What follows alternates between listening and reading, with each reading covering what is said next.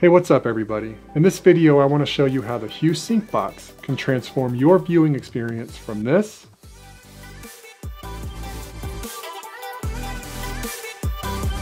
to this.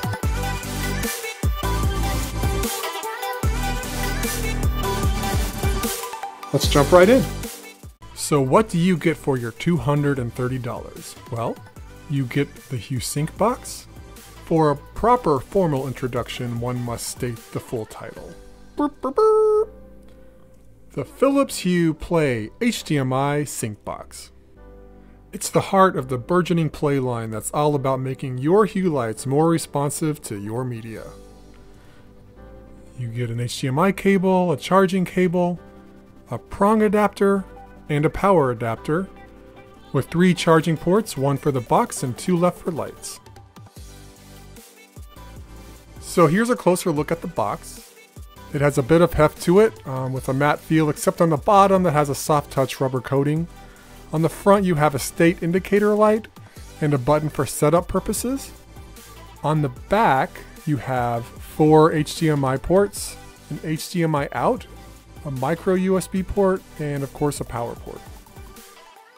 So there is a bit of sad news about this box. It does not support Dolby Vision or HDR10+.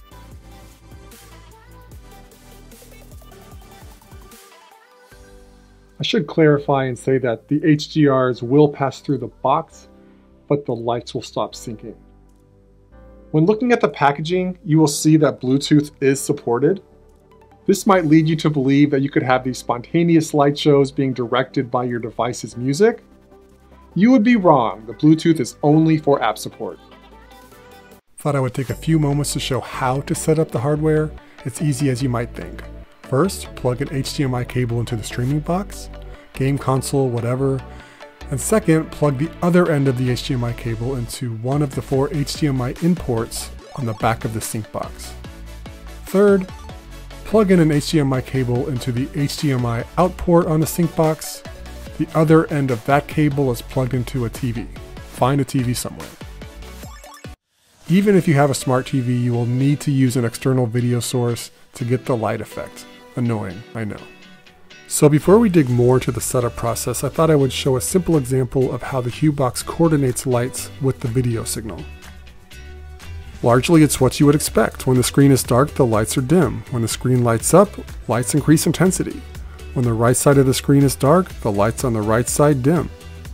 When the right or left side of the screen changes color, the lights on the respective sides follow suit. Here you can see that the star thing in the center of the screen is evoking the center lights and catching the right color.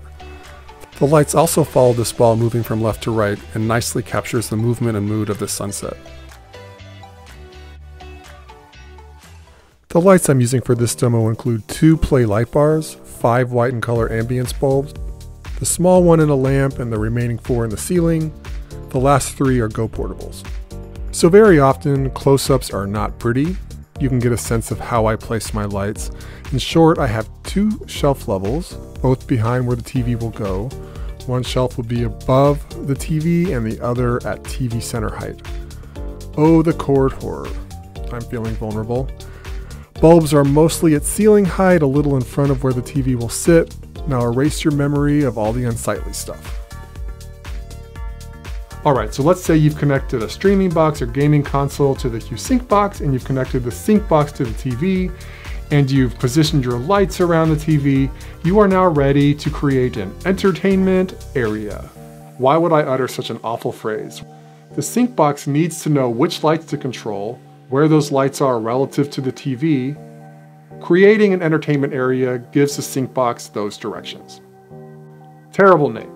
I'm just going to assume you have not created an entertainment area, so to do so, just jump right into the regular Hue app. Once in the app, select Settings on the bottom right tab, then select Entertainment Areas, and then Create Entertainment Area. Then you'll be prompted to select all the lights you want to control, up to 10. Once you've selected your up to 10 lights, you'll be directed to a slick interface where you can drag lights around and correctly position them. So the Hue app gives you the TV and seating area as reference. So beyond moving the light in front of the TV or in back or left or right, You also have the option to change the height of the light. So by repeatedly tapping the icon, you can change it from ceiling height to TV height to ground height. As you're dragging the light icon, that light in real life will start to blink. This is confirmation that you're moving the light you want to. Once you're done dragging the light, it'll turn green as confirmation that it's been positioned. When all the lights are where you want them, there will be this over-the-top sequence to confirm that all the lights are where you think they are. But after that, you have a fresh new entertainment area. Okay, so we have our hardware hooked up and we have our entertainment area. Now we need to get this box talking to the BRYDGE. This is no problem, just open up the new Hue Sync app. Let the app know you've already hooked this up. Go through the T's and C's, always T's and C's, find your network, type in the password. When the box is found, you'll be asked to press this button here until it turns green.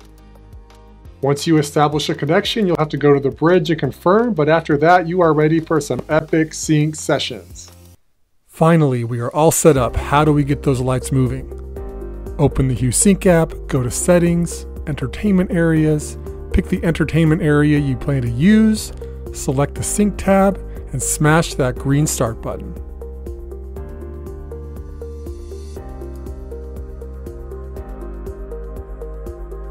I will admit the light coordination can make for some nice visuals.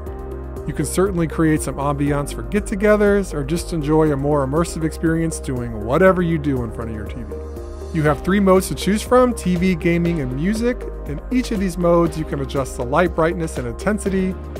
Intensity is how much you want the lights to fluctuate. I'm showing you what happens when these settings are at their max. As you can see, the experience really is largely impacted by how dynamic the scene is.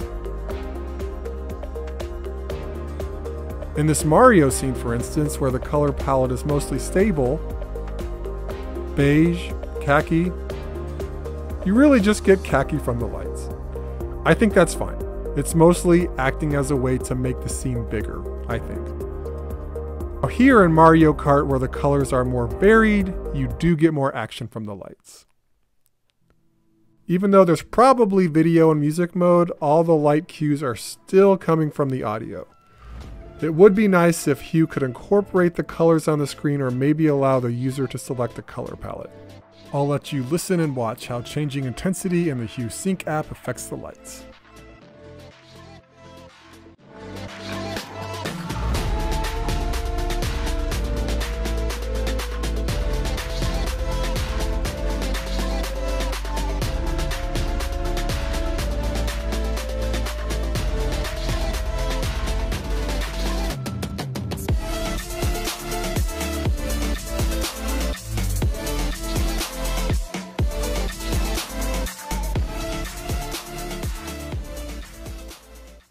Alright, so should you buy this thing? I will say that the functionality it provides is unique, very cool, makes viewing more interactive. For sane, reasonable people, I would suggest just wait for version 2. The fact that it does not support DRMs that have been out for over 3 years is problematic. If the functionality I showed you is just too awesome to wait for and you have a bunch of Hue lights that you want to get more value out of, I say go ahead and buy it. Maybe you're like me, and so when the new one comes out, you just say, well, maybe the kitchen or the bathroom could be spruced up. I'll just throw the old one in there or buy the new one. That works too. Anyway, I think I'm going to wrap up this video. I'll catch you on the next one.